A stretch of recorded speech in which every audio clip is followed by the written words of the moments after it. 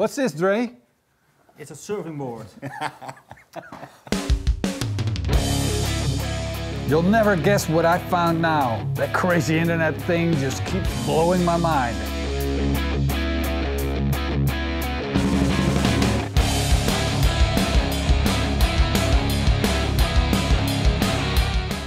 I found out that the most searched barbecue-related thing on Google is how to grill meat. What? Is seriously? Is that even a question? It's like, with a grill, of course. Video done.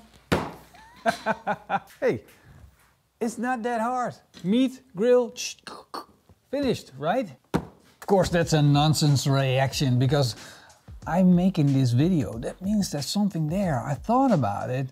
When I saw it, it made me laugh. But at the same time, I thought about, well, it feels like it's the same question as how do I boil water? How do I grill meat? Why is that question so seemingly simple, but yet so intriguing? And I came up with the fact that there's a science behind it, and there is a guy behind it that's famous for doing the science behind it. And I went there. I went to the Wikipedia page. His name is Louis-Camille Maillard. And he thought about it long and hard. As a matter of fact, he built his career on it. And even better than that, he has become immortal because of it. Everybody knows this person because he figured out what happens while you are grilling meat. Now, of course, I'm a smart guy, but memorizing Wikipedia in my head is not like the thing that I do. But I want to give you like what Wikipedia says about the Maillard reaction. The Maillard reaction is a collective name for a complex series of chemical reactions that occur between reducing sugars and amino acids.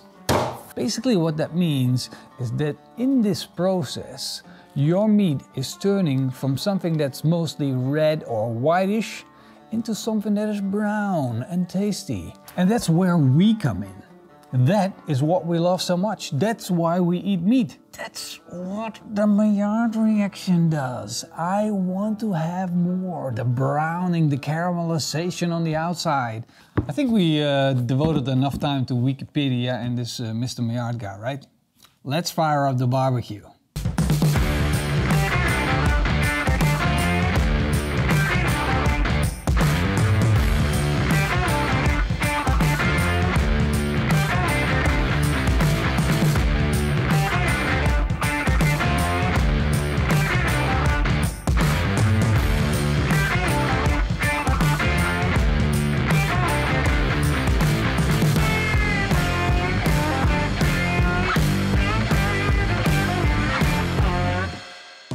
Our barbecue is getting up to temperature, but before we start grilling, we have to understand more about grilling meat.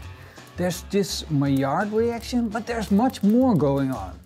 For instance, you can grill your steak or otherwise meat in a cast iron pan like this. A cast iron pan retains a lot of heat once it's hot. That means when you put your meat in it, it's going to sear it off, but it's going to build up a nice thick crust. When you're grilling meat on a barbecue like this Napoleon kettle grill, you get a lot of charcoal flavor in your meat. And that gives you a distinct flavor, which I appreciate a lot. Now I found a way to combine both. And it's not like I invented it. It's there, it's already here. The cast iron grill is in this barbecue. This way you get the best of both worlds. Look at this beautiful Wagyu steak. Isn't she a beauty? And of course, it's not all about steak. This video is about grilling meat, but if we're grilling meat anyway, why not select the best we can have? I'm going to let the steak air dry before I'm actually gonna grill it. And you're thinking, well, wait a minute, maybe you want to season it. No, I don't want to season it up front.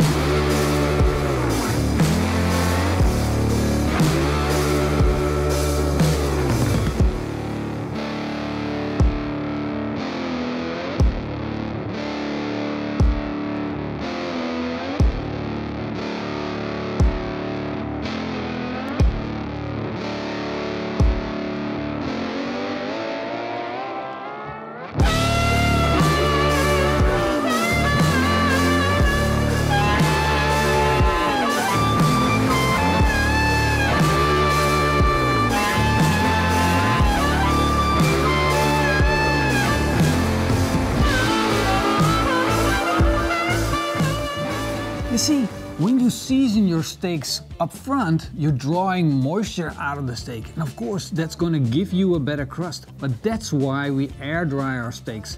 Let them get a nice bit of dry outside and then sear them off. You're gonna have the same amazing crust. But if you put salt for that purpose up front on your steak, you're gonna basically brine your steak. You're going to change the flavor of the steak through the osmosis process. And that's such a shame, because if you have a great steak, you want it to be a great steak and not turn it into cured meat. And in my extensive research on steak, I found out that if you have a good finishing salt like this is Maldon salt. And this salt is perfect when you finish it. Just sprinkle a little bit on top while your steak is resting, and it will make your steak taste even better. It will enhance the beef flavors. If you want to, you can also use fleur de sel, which basically does the same. Enough talk about steaks and salt and all these craziness. Grilling meat is not hard. You just have to do it the right way. So, think about your Maillard reaction. Look for browning, not blackening. Think about what you want to use for searing that steak. Cast iron, stainless steel, charcoal. Figure out what your personal preference is. My preference, you already know. Now, Morsen, how about some steak tasting?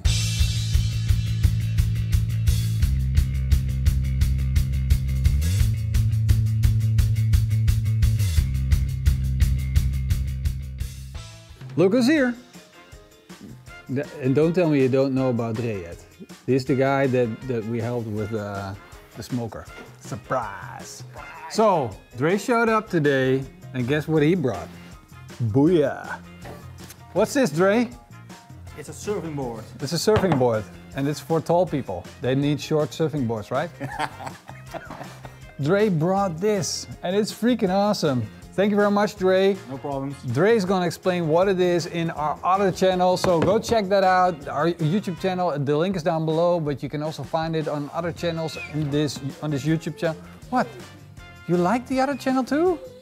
Yes, Eva's a big star on the other channel, so definitely check that out. Now we gotta do our steak testing, but luckily we have our beautiful surfing board. Look at that. That's what it's made for. Let's do some testing. Let's go. How to grill meat.